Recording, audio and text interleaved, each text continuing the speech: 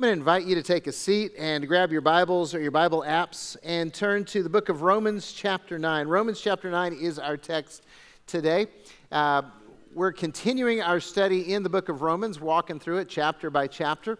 If you don't have a Bible with you or a Bible app on your device, that's fine. Grab one of the Bibles in the seats around you, turn to page 1123, and you will find our text for the day. And as always, if you're here and you don't have a Bible and you want one, you need one, then please feel free to take one of these with you. We want you to have the Word of God and read the Word of God because we know if you do that, God will change your life. Hey, I got to confess that I'm a little bit hesitant today on the message because I know that as I preach that I'm going to offend some people. I'm probably going to confuse some people. I'll probably delight some people too because we're talking about a subject that's been controversial for, 1,600 years. Okay? For about the past 1,600 years, people who love Jesus, who believe in the Bible as God's Word, who want to serve God with their whole lives, have been arguing about God's sovereignty and election. Okay, that's just reality. If you grew up in church and you heard this talked about, you were taught or encouraged to believe a particular way. And Christianity has been divided over this issue for a long, long time. And you can go back and read those arguments and read all about that. But we're going to be talking about it today. And at Calvary, we believe the Bible is the inerrant, inspired Word of God that tells us what to believe and how to live. And so we're going to read it, we're going to study it, we're going to preach it, and we want everyone to be challenged by what Scripture says, even when you don't like it or when you're uncomfortable with it. That's the whole thing. We're supposed to conform our lives to the Bible, not the other way around. And when you preach through books of the Bible, like we're doing with Romans, then you can't avoid some passages. You can't avoid some texts. So I honestly will tell you, growing up in church every week I was there, never heard anyone preach on this text, on this passage. And so this is kind of like territory that a lot of people just choose not to go. And at Calvary, we have 5 essential doctrines. If you want to know what those are, you can either pick up a brochure at the Connection Center, or you can go on our website at calvarylhc.com and see them there, or you can take one of our intro classes. I think we have one next Saturday. And I just want you to know that what I'm teaching about today is not one of those 5 essential doctrines. And so as I teach this, I'm going to share with you my biblical convictions. It's not what I was taught growing up. It's not how I was raised to believe. It's the place I've come to as I've studied Scripture, and this is where I'm comfortable placing my faith and my understanding of this subject, but I have no compulsion that you need to agree with me. Okay, I'm just telling you that right up front. It doesn't matter to me if you agree with me, if you disagree with me. Here's what I want. I want you to study God's Word. I want you to wrestle with God's Word. And because I know if you do that, then God will teach you. And if you end up in a different place than me, well, guess what? That's what's been happening for 1,600 years of the church's history. It's okay. We don't all have to agree. What we need to do, though, is respect one another. You see, agreeing about this subject matter of sovereignty and election does not in any way, shape, or form mean that we can't do ministry together, that we can't love people together, that we can't seek to lead people to a life-changing relationship with Jesus together. Okay, in other words, it doesn't divide, although if we're honest about it, it's been divisive. But we live in a world right now that's kind of caustic when you don't agree. I mean, right? You go on social media, if you don't agree with someone politically or socially, what ends up happening? There's people attack, they're angry, there's a lot of vitriol and just, ugly things that are said. And if the sad thing is, if you do that in the religious world, the same thing happens. And in the name of Jesus, people will attack you for what you believe. And can I just say that I don't think that's Jesus?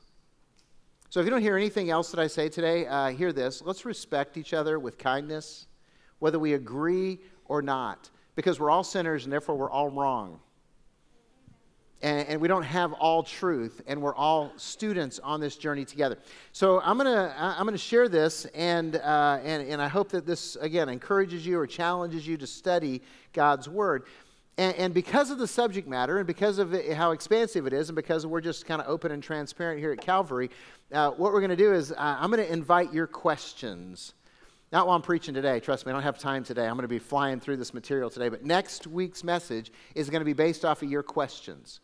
So if you're listening to this and you have a question, write it down, drop it in the offering box on your way out. There's prayer cards in the seats around you. Or you don't want to do it that way, email it to me, pastorchad@calvarylhc.com. And we're going to base the sermon next week off of your questions that you have over the text and what we're talking about. Don't ask weird questions that aren't related to the text, okay? Because, some of you will be funny, like going, hey, what's the capital of South Dakota? And yes, I do know, it's Pierre. So let's begin by reading Romans chapter 9. We're going to pick up at verse 6. The Apostle Paul is writing to Christians like us in the church in Rome. And he says, "But it is not as though the word of God has failed. For not all who are descended from Israel belong to Israel. And not all are children of Abraham because they are his offspring. But through Isaac shall your offspring be named. This means that it is not the children of the flesh who are the children of God, but the children of the promise are counted as offspring. For this is what the promise said, about this time next year I will return, and Sarah shall have a son.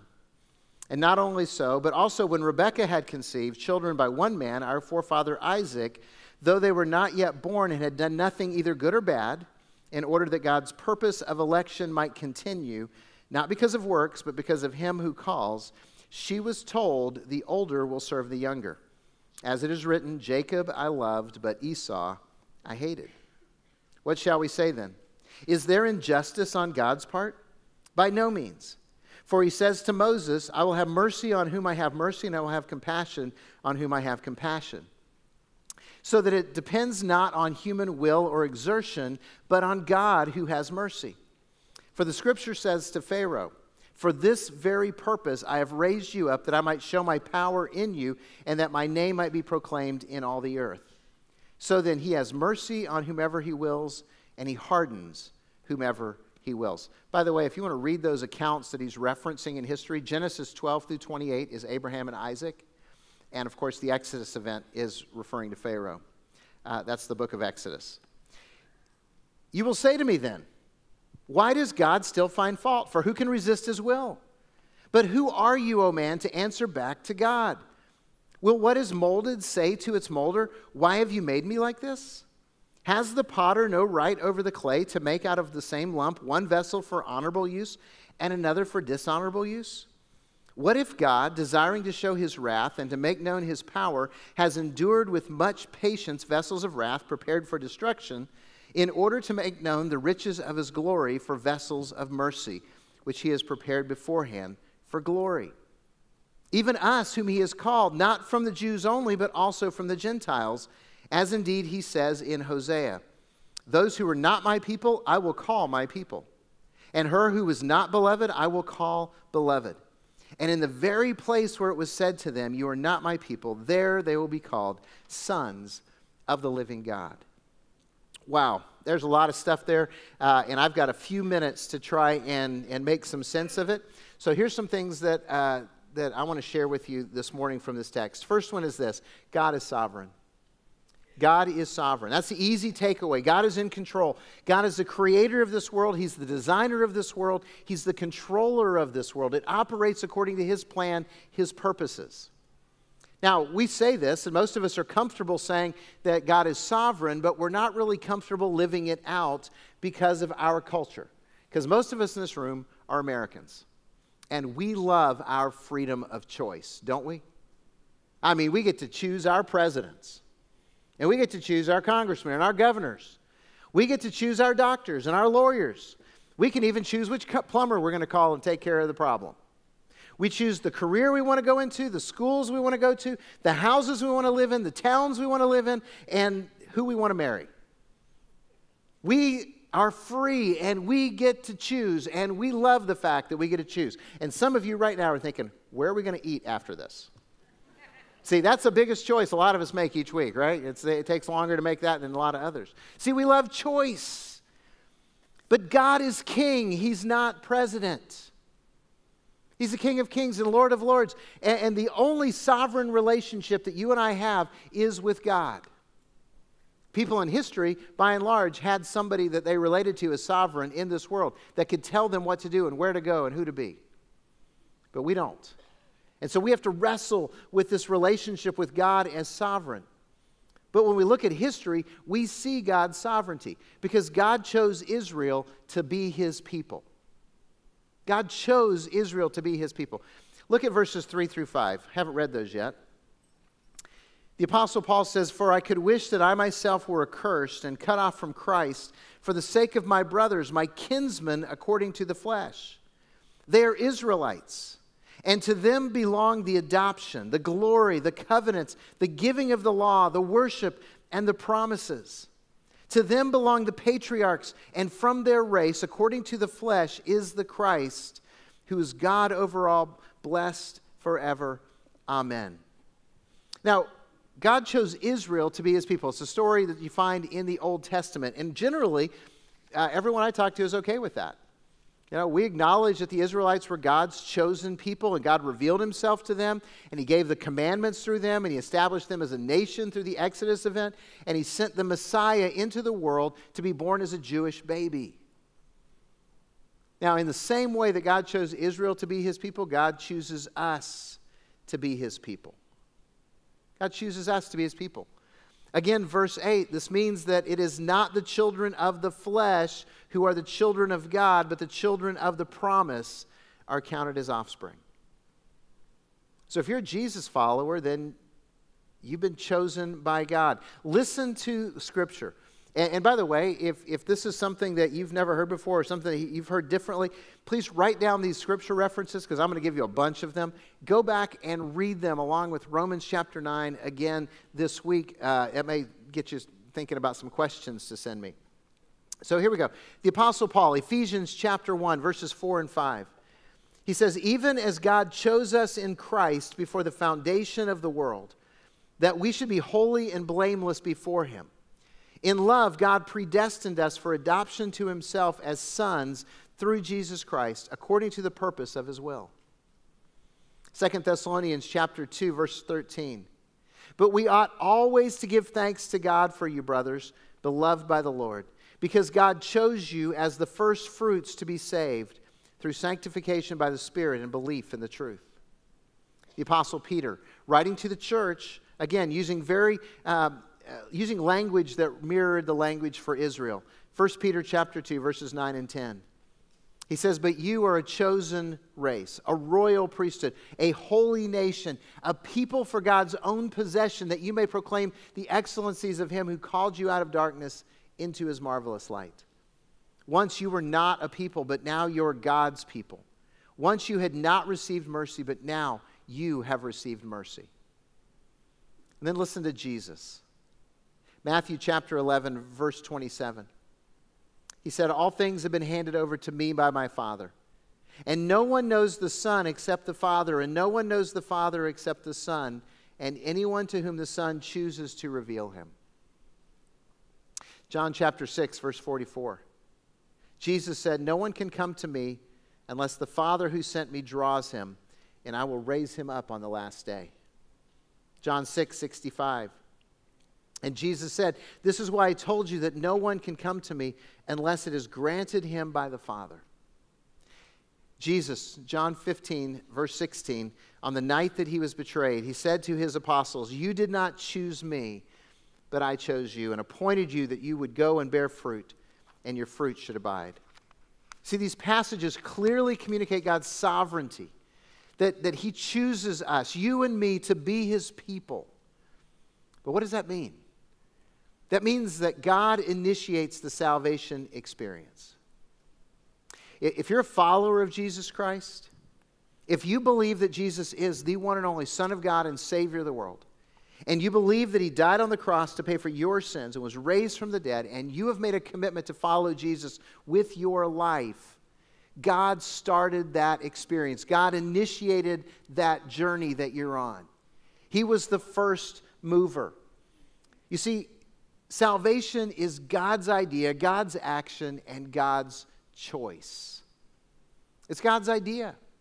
Matthew 25:34, Jesus is telling the parable of judgment, and he says, "Then the king will say to those on his right, 'Come, you who are blessed by my Father, inherit the kingdom prepared for you from the foundation of the world.'" God's been thinking about your salvation for a long, long time. It was his idea. And then it was God's action. 2 Corinthians 5, verse 18 and 19.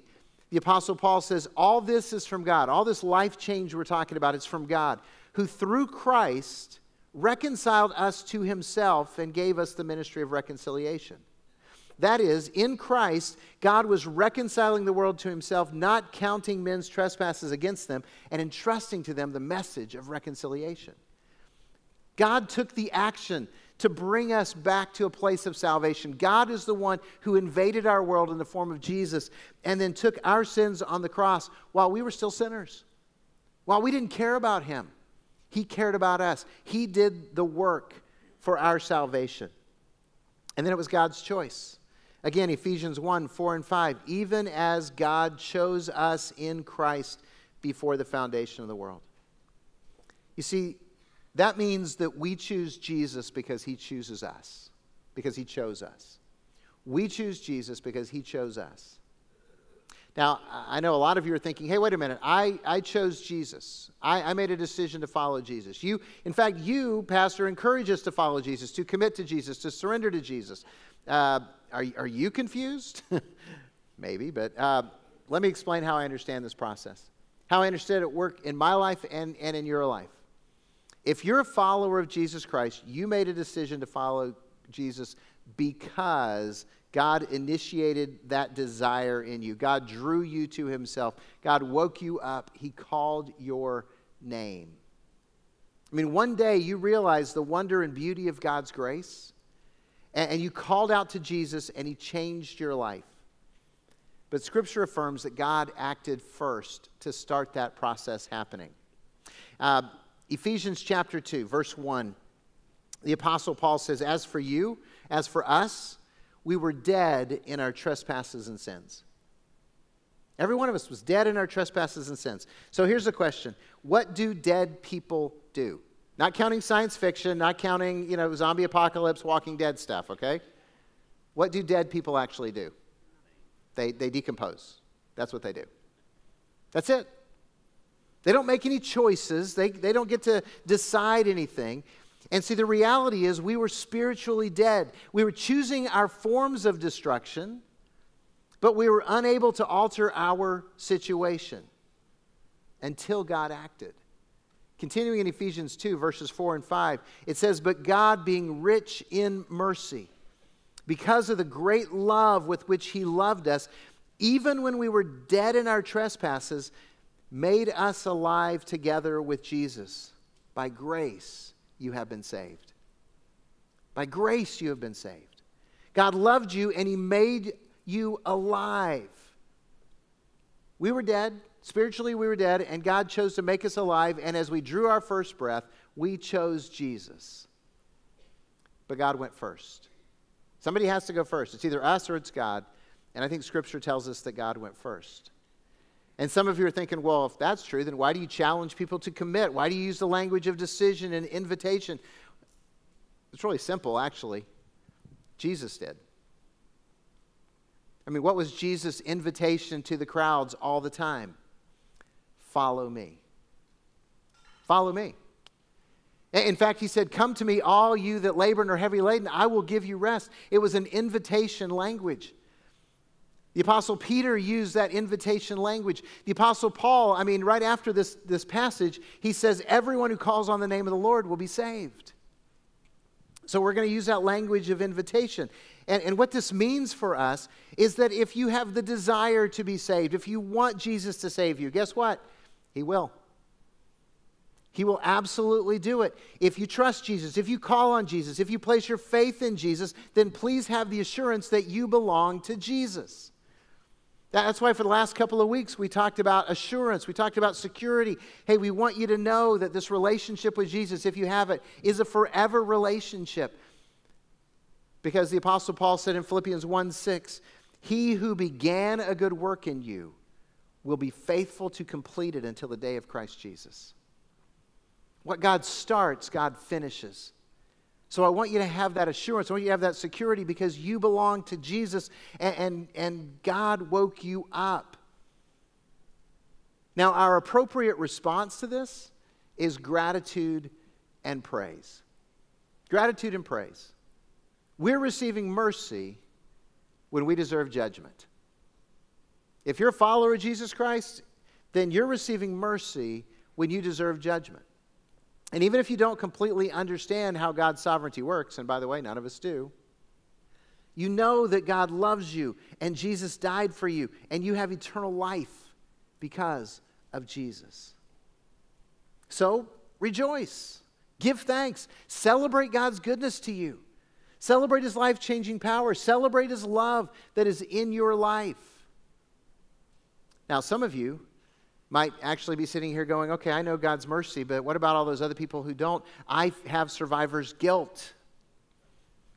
You're not alone. The Apostle Paul had it too. Look at Romans chapter 9, verses 1 through 3. Paul says, I'm speaking the truth in Christ. I'm not lying. My conscience bears me witness in the Holy Spirit that I have great sorrow and unceasing anguish in my heart. For I could wish that I myself were accursed and cut off from Christ for the sake of my brothers, my kinsmen according to the flesh. Paul wants his Jewish brothers and sisters to come to faith in Jesus Christ. The people that were saying, no, we're rejecting Jesus. We don't believe in this Jesus as Messiah. And Paul goes so far to say, I would go to hell if my nation could be saved. I mean, that's serious. That's serious compassion for people. And so if you're wrestling with this idea, hey, I've got mercy, but I want other people to have mercy, how do I deal with that? Be grateful and praise God for His mercy. Now, I want to acknowledge and briefly answer some objections. I say briefly because I don't have adequate time to answer these this week fully. So next week we'll spend more time. And again, if you got questions, please write them down on a prayer card, drop them in the offering box, email me.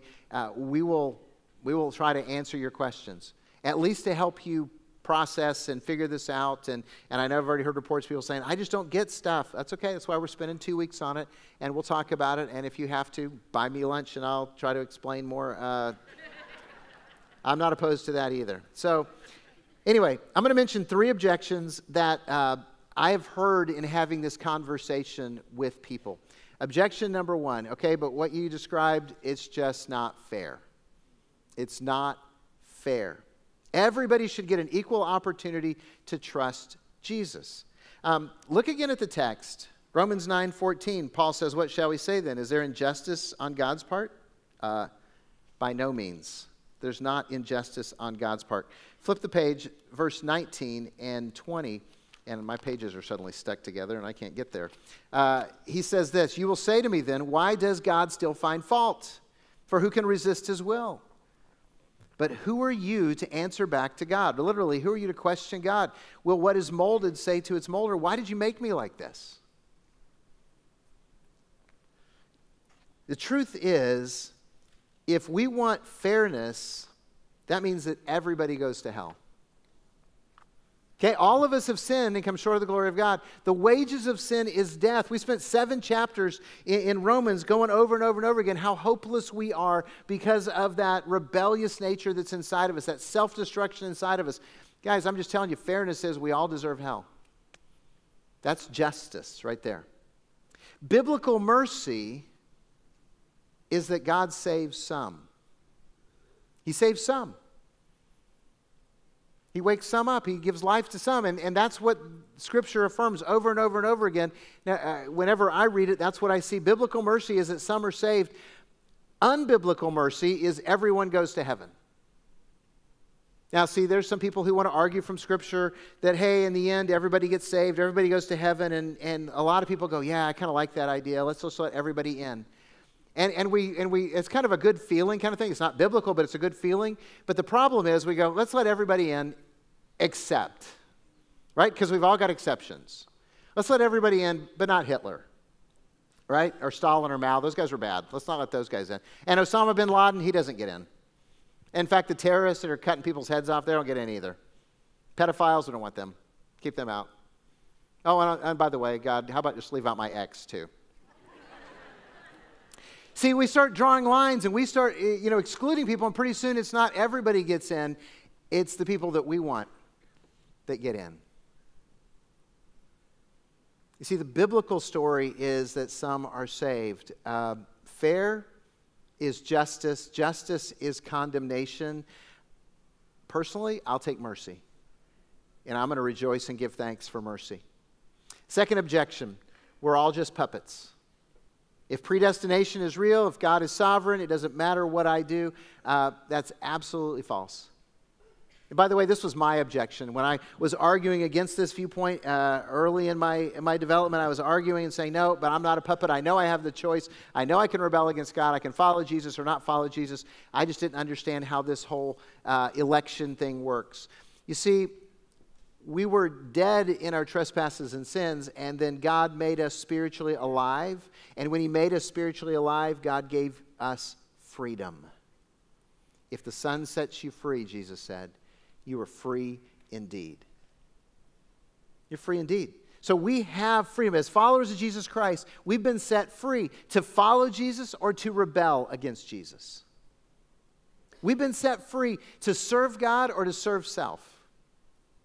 We've been set free to live free or to submit to slavery again. See, the only choice that God made for you is to wake you up, is to make you alive, is to redeem you from your sins. And now you have life and you have freedom, and what are you going to do with it? Are you going to live for Jesus or are you going to live for yourself? One leads to life, one leads to destruction. Third objection, why share the gospel? Why share the gospel? If God chooses people, then why would you preach? Why would you serve? Why would you share? Why would you even care? Why in the world is the mission of Calvary to lead people to a life-changing relationship with Jesus Christ? Simple answer. Jesus. Matthew 28, 19 and 20, it's often called the Great Commission. Jesus said to His followers, right, His last words on earth, "Go therefore and make disciples of all nations, baptizing them in the name of the Father, the Son, the Holy Spirit. Teach them to observe everything I've commanded you, and I will be with you always, even to the end of the age." Okay? Jesus said it. We're followers of who? Jesus. So if Jesus said to do it, then we should do it. Because Jesus said, if you love me, you'll obey me. And so we're going to obey Jesus. By the way, if your theology tells you that you can disobey Jesus, your theology sucks. Okay? And I'll tell that to anybody. If you think you can use the Bible to tell me that you can disobey Jesus, I'll tell you you're reading it completely wrong. So we're going to obey Jesus because we love Jesus. And see, here's the thing. We proclaim simply because Jesus asks us to. God doesn't need us to proclaim the gospel. He invites us to proclaim the gospel. He gives us the privilege of being a part of the greatest work in the history of the world, His kingdom. So I love Jesus, so I want to tell the whole world about His love and about His mercy and His life-changing power. So are you trusting God for your salvation? Have you surrendered to Jesus? Today, is He calling your name? And you've heard Him for the first time. You see, I pray this message challenges you to study God's Word, and I hope it leads you to rejoice in mercy. But ultimately, here's the single biggest truth for today. It really doesn't matter if you believe that you chose God or you believe that God chose you. What ultimately matters is, do you know that you have a life-changing relationship with Jesus Christ? You see, I don't care if you think that you're in the kingdom because God decided you were in or you decided you were in. I just want to make sure that you're there with me. That's my heart's desire, and that's my prayer for you, and that's my prayer for us, is that we would continue this mission of life change together because we love Jesus. Let's pray.